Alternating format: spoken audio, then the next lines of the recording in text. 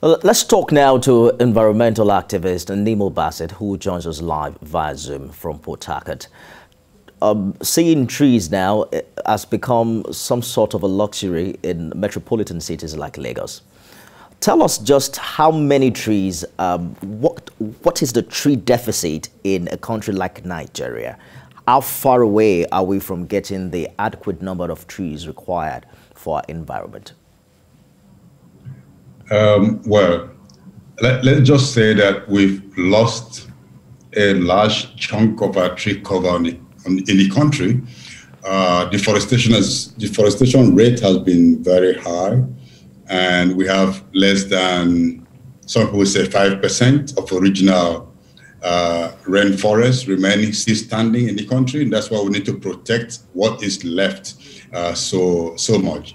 And then, of course, we have a lot of degraded forests, and we're still having a very high rate of deforestation. People are still cutting down trees as if we were at war with trees. And one good thing that has been proposed by the African Union, which Nigerian government has taken up also, is the building of the Great Green Wall, which is actually cutting across the Sahelan latitudes of Africa. And that is meant to help tackle global warming and also develop a zone of economic activities. But this would work really if the trees planted are indigenous trees that people relate to and people know how to utilize and how to protect, and trees that are adapted to the communities. But coming to just counting the trees, we've lost a lot, and it's time now to restore our cities, to make them green and generally contribute our bit to cooling the nation and cooling the planet. So it's one thing to plant trees.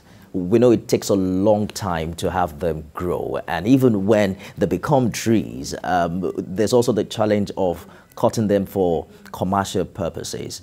What needs to be done now in revamping that culture and selling this initiative to people and indeed government that this is perhaps the way to go?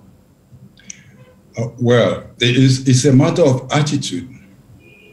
Do you just cut trees? You find some places where you have very good stock of trees, and then because somebody does not really want trees, or I don't know why people are so, some people are just so not so comfortable with trees, they just start cutting them, like in some of our institutions that have very big trees, and then suddenly somebody starts chopping them down. Now, you are right when you say that it's not as sometimes people say if you cut down one tree, plant two, plant three, plant four. 4 trees planted today doesn't replace 1 tree that was cut today, because it takes quite a while for the trees to grow. And especially in the forest region, trees are not just standing, they don't stand alone. They're standing in ecosystems. It's a complex mix of other species depending on the trees and the trees depending on them. And so we should really be very careful before we cut down any tree, because you can't replace them immediately and it will take a long time to get them back.